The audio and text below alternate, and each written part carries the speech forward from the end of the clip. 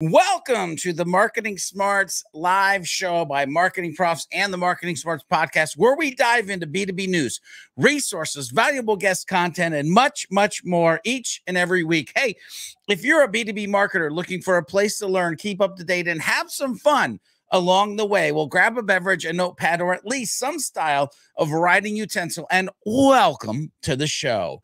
Listen, many companies perceive referrals to be out of their control as something that just happens whenever they get lucky, like finding money on the ground or something. However, Jantsch shares in the original podcast that referrals happen, quite frankly, in the trust building stage. They happen when somebody fills out a form or calls your business. They happen when the actual transaction happens. They happen in the communication that follows that transaction. Now, that sounds like something that you can be intentional about. Who the heck needs luck pertaining when it comes to referrals? Not after this episode of the Marketing Smarts live show, ladies and gentlemen, that's for sure. Hello to all my Marketing Smarts live viewers today. I'm super excited to bring you episode 42 of the Marketing Smarts live show.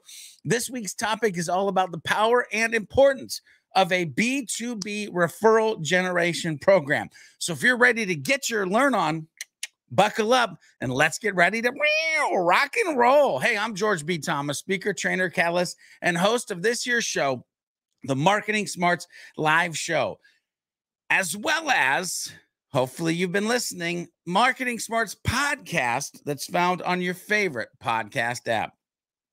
Our guest clips today are actually from the man, the myth, the legend, Mr. Jantsch. Hopefully you all know him from Duct Tape Marketing.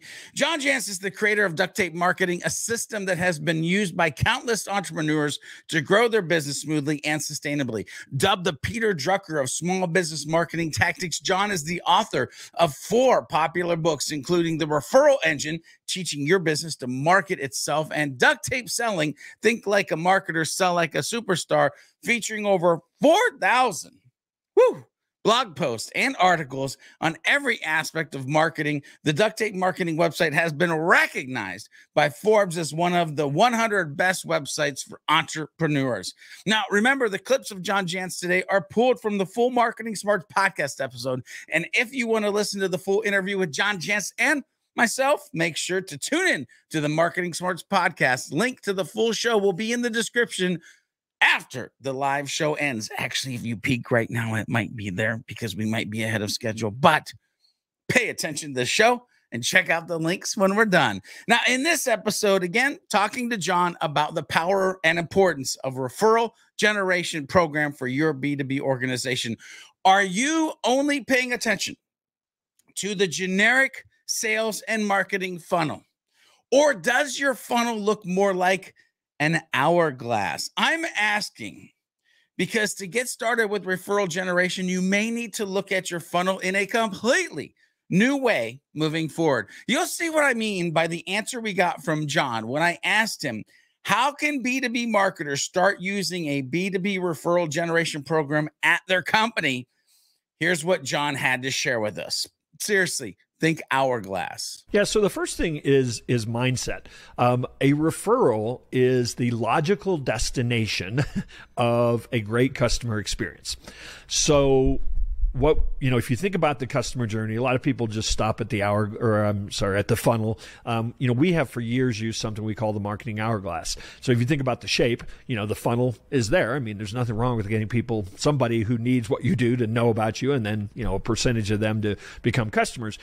But that's where a lot of people stop. And to me, successful B2B marketing in general needs to say, okay, what happens, when somebody tries us? What happens during the buying experience? How do we retain or get repeat business? And then lastly, what are we going to do to generate referrals from every single one of our customers? So if you take those stages of the hourglass, which for us are know, like, trust, try, buy, repeat, and refer, then you actually build that into your overall marketing plan. It doesn't just happen accidentally, or you don't one day in a quarterly planning go, what are we going to do to generate referrals? I mean, referrals happen, quite frankly, in the trust building stage. They happen when somebody fills out a form or calls your business. They happen like when the actual transaction happens. They happen, the communication that follows the transaction. I mean, that's where referrals are actually generated from customers. And so if you look at this end-to-end customer journey first, then you start planning, or maybe even planning backwards. Like what if you sat around in a room and your first question was, how could we get 100% of our customers to refer us? Would you change anything along the way? Maybe. Maybe. Is it time to change your mindset? Are you creating a great customer experience? Did you map out the layers of the funnel or hourglass that John mentioned? Are you asking yourself, how can we get a referral from every single one of our customers? Hey, put the answer to any of those questions in the chat pane, or let me know on Twitter using the hashtag MPB2B. And of course, tag me using @GeorgeB.Thomas. Now we'll get back to John Jantsch and his thoughts on the power and importance of a B2B referral generation program. But first, I have to ask, are you part of the MarketingProfs community? If not, become part of the MarketingProfs community by heading over to mprofs.com/MP today. That's mprofs.com/MP today. Now, it's time for one of my favorite sections in the B2B News, where we talk about breaking B2B news or really important tips we find on the Google News tab related to you and your B2B business. This week, the title is, How Well Do You Really Know Your Customer? There are 3 big problems with using personas in B2B marketing. Did your ears perk up? So the gist of this article is threefold. Multiple persona complexity. B2B involves multiple personas causing complexity. Data quality. Personas often lack resemblance to real-life customers. And buyer independence. Buyers are using self-serve information, reducing sales contact. That's just a glimmer, a gist, if you will. How well do you know your customer? I mean, really, really know your customers. If you've invested some of your marketing budget in personas, you might have been told that they're 45-year-old male, middle managers who like football, or they're 30-something females with senior content strategy roles who enjoy music festivals. But is it true? Is it right? Is it enough? You need to read this article. To read this article, check out the link below when the live show is over. So let's get back to John Jantsch and his Marketing Smarts podcast episode. With my next question, I wanted to know the hurdles, the potholes, the things that will get in the way. John again shared some head trash that you may be dealing with, but also gives some great words to think about when I asked him, what are some hurdles you've seen B2B marketers face while trying to start using a referral generation program? Listen up. This stuff might be in your head too. Well, the biggest one is I think they're too limited in their vision of how they would actually generate referrals, because everybody just simply defaults to the way to get referrals is to go ask my customer to give me a referral.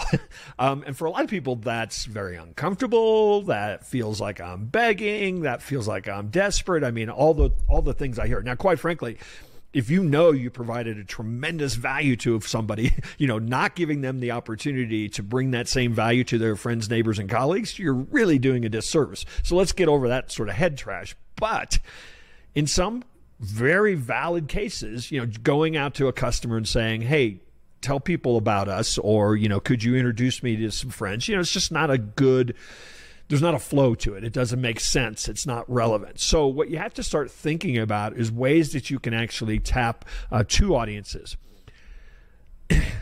Providing value for other people or for people that also influence your customers, one, and number two, the entire strategic partnership opportunity out there. Who are the other businesses, non-competing businesses, that also supply or support or have as customers your ideal customer? In many cases, that's where the real gold can be. Getting a business that has thousands of your ideal customers to bring you in and say, do a webinar or speak at an event, or even just provide, say, an ebook or facilitate a roundtable. There are many ways you can do it. Is a way for you to be introduced, and it's an implied referral. You're not asking for referrals necessarily. You're providing value, and for that you're going to get exposure. I know we don't have the time to do this, but I could I could unpack 3 or 4 tactics, so to speak, just like that are very potent for B2B environment, because they get past that idea of I'm just going and asking my customers. I have to ask, what good did you get out of John's answer to my question? It may be a ton of value that you can use moving forward now that you can get past a few major hurdles that may have historically been in your way around referral generation. Have you been too limited in your vision? Have you historically been uncomfortable for the ask? Are you starting to think about how you can create a flow for your referral generation needs? Now, we'll return to John Jantsch in a few minutes, but first, it's time for some dope B2B learnings from the vault of MarketingProfs articles. That's right, it's time to dig into the treasure trove of valuable information and pull out 2 pieces of gold to help you be a better B2B marketer. Article number 1 this week is 5 outstanding client referral tactics. See what I did there? As always. And action steps, by the way, by Daryl Lagulo. And Daryl, I hope I said that right. Generating more referred business is on everyone's wish list. Why then are people haphazard about adding action steps to their business that encourage more active client referrals? And what are the best ways to create more consistent referral flow? Based on their nearly 20 years of experience, they'd like to offer 5 powerful referral strategies and precise action steps that, when used either individually or collectively, can cause a flood of new introductions. And what would that mean to your business? One wants to know. What the tips? Check the link after the show. Article 2 this week is Turning Customers into Your Sales and Marketing Departments by Jim Lenskold. One of the most exciting and promising developments in marketing is the emergence of something called net promoters as an increasingly critical metric that drives corporate performance. And hopefully you know about it. Hopefully you've heard about it. Hopefully you're using NPS. First described by Fred Richenheld in the Harvard Business Review, followed by his published book, The Ultimate Question, Net Promoters is now being adopted by a growing number of highly respected firms, including General Electric, Intuit, and SAP. What does it do? I hope you know this, but in a nutshell, it provides simple but very powerful analytical rigor to what is arguably the most important source of spreading positive buzz about a company, its own customers. Want to keep learning more? If so, check out the links in the description below after the live show to get access to both fantastic MarketingProfs articles. Okay, back to John Jantsch. Let's dive back into this conversation about the power and importance of a B2B referral generation program. You know me, I always want to know where the bullseye is. Where should we be aiming? That's why I love to ask the question, what does B2B referral generation success look like? How do we know that we're on the top podium wearing the gold medallion, #1 blue ribbon, whatever it is? What is referral generation nirvana, maybe, depending on what, analogy you want? What does success look like? That's the question. And, well, listen to John's response. Well, obviously, that's one of those consulting answers of, well, it depends. But I would say for me, when I feel like somebody is being very successful, is that they haven't just given this an event mentality. They've kind of baked this in, and not just one way.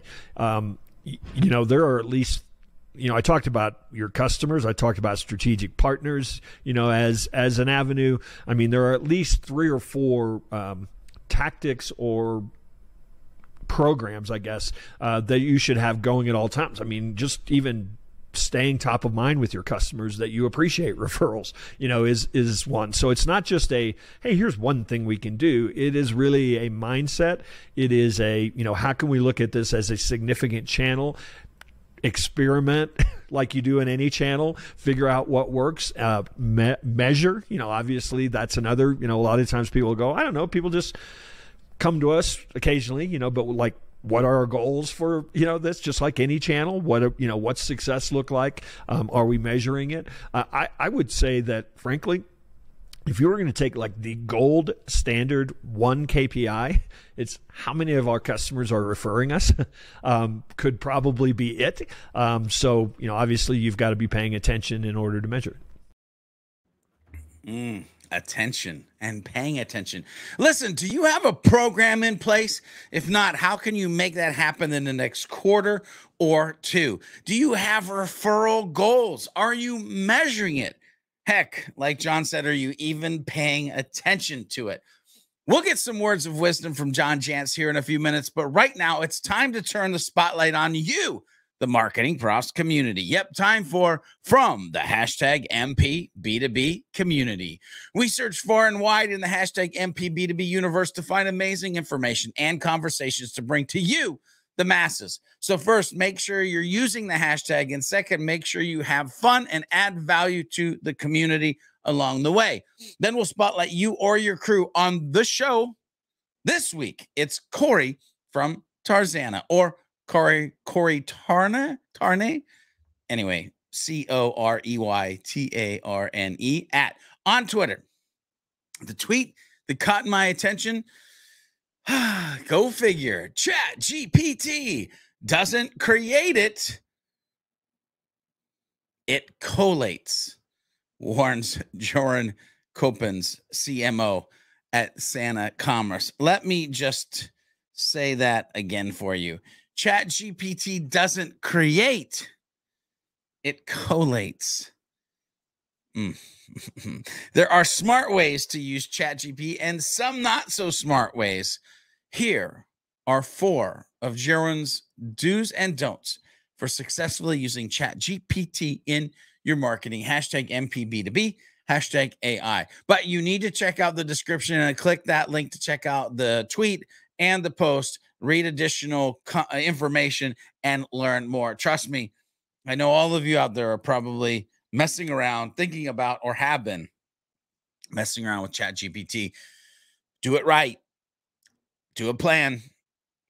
Anyway, I'll get off my soapbox. Marketing Smarts viewers, I have to ask, are you going to be next to get the spotlight in the community spotlight area? Remember, community, use the hashtag MPB2B on Facebook, LinkedIn, or Twitter, and get the light shined on your awesomeness in the next episode or a future episode of the Marketing Smarts live show. Pro tip, it won't hurt if you tag me in your post as well. I'm at George B. Thomas on LinkedIn and Twitter, Mr. George B. Thomas on the Book of Faces. All right, let's kick it back to John Jantsch and some words of wisdom around this topic of the power and importance of a B2B referral generation program. Here is what John Jantsch wanted to leave you, the Marketing Smarts live viewer and Marketing Smarts podcast listener, with pertaining to words of wisdom. Well, the one that I find myself sharing more often than not, again, some of your audience may be on big teams and big organizations, might not be as relevant for them, but do less, but just do it better.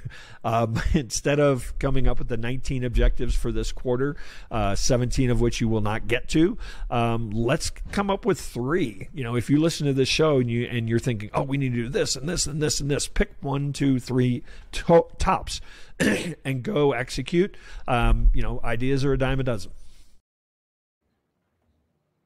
Ideas are a dime a dozen. Can I get an OMG? Do less and do it better. To be honest, that's where we're going to drop the mic for today with that. Do less and do it better. Have you enjoyed today's journey? Let us know. Use that hashtag MPB2B on whatever platform you're joining us on. It's time, ladies and gentlemen. That's right. Time flies when you're having fun, but head to the description below. Click on the link to the full Marketing Smarts podcast with Jantsch and keep on learning more about the power and importance of a B2B referral generation program. Remember, these were just a few clips of the original Marketing Smarts podcast interview. If you got value from today's show, hit that like, and better yet, share it with a friend. To keep learning more, hit the subscribe or watch additional Marketing Prof videos on your favorite social channel, or head over to our YouTube channel if you're not there yet. Or you can go tune into the original Marketing Smarts podcast episode on your favorite podcast app. Don't forget to become part of the Marketing Profs community by heading over to mprofs.com/MP today. And as always, remember to be a happy, helpful, humble B2B marketing human, and we'll see you on the next episode of the Marketing Smarts live show next week.